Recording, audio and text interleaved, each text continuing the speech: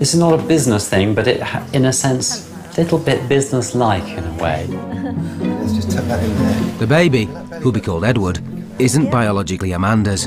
She's carrying Stephen and Olga's embryo. Oh, yeah, I just need to get your hospital number. So related. Yeah, Olga, how are you? Hello. Nice to meet you. The couple have specifically requested today's 3D scan to see their son's face. Although Amanda and Olga have seen each other regularly during the pregnancy, every meeting is delicate. Is the nose always so wide? Yeah. How many babies have you seen, Olga?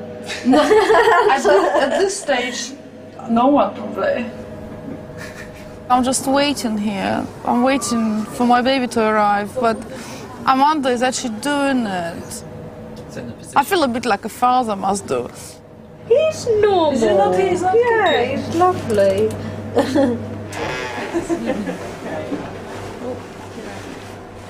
She's got lovely hair. I'm now sandwiched between two powerful female characters. Didn't you like her hair down?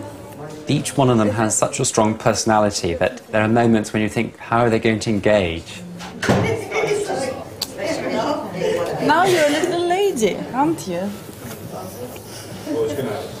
There's that gentle balance of obligation and sensibility and everything, which is, you know, it's worthy of Jane Austen on occasions. You know, we tiptoe around things and look at facial and think, have I said something dreadful? Is she happy or is she upset? See you, Stephen. You take care. Thank you. Look after yourself. Yes. Bye, Edward, my darling. Another 2.5 months to go, and you'll be with Mum and Daddy.